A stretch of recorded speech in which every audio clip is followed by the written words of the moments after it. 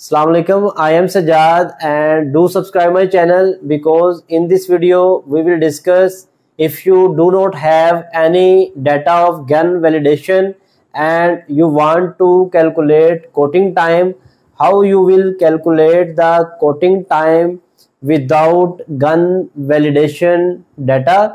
Mean you do not know that how much suspension is sprayed on the tablets from each gun, and still you want to calculate the coating time. How you will determine that coating time? I will teach you in this video a very short and basic method. You can apply this method in your practical life to calculate and validate your coating times. So if you want to learn about the spray guns validation, must watch the video. The link of the video is given in description. You can get main concept from that video, but here I will teach you a basic trick. You can apply it on immediate basis to calculate the coating time of any specific quantity of the suspension. Suppose you are asked to calculate coating time for 200 liters of suspension and you are using 5 spray guns in a perforated coating pan. So how you will calculate the time required to finish the 200 liter of suspension?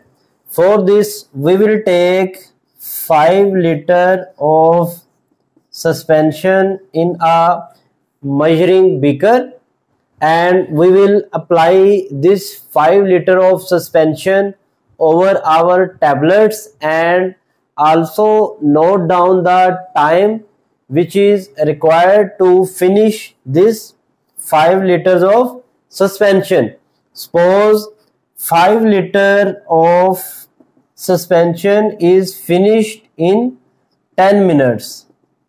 Mean it take 10 minutes to spray 5 liters of suspension over tablets. So we will use unit rule to calculate the time. For 1 liter it will be 10 over 5 and for 200 liters it will be 10 over 5 into 200. We will use calculator. 10 over 5 into 200, it is 400 minutes. We will convert it into hours by dividing it by 60. So the answer will be 6.66 hours.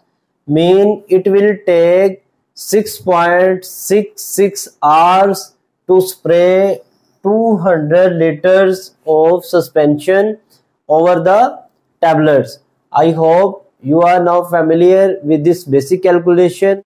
You can use this method to calculate the coating time of your suspension for all your products, and in this way you can precise data and can easily define the coating times of your product. So if you like the video, share it with others and do visit pharmainform.com for reading more articles. And if you are asked to calculate 400 liters of suspension for a batch size, if 4 liter is finished in 3 minutes, how much time will be required to spray 400 liters?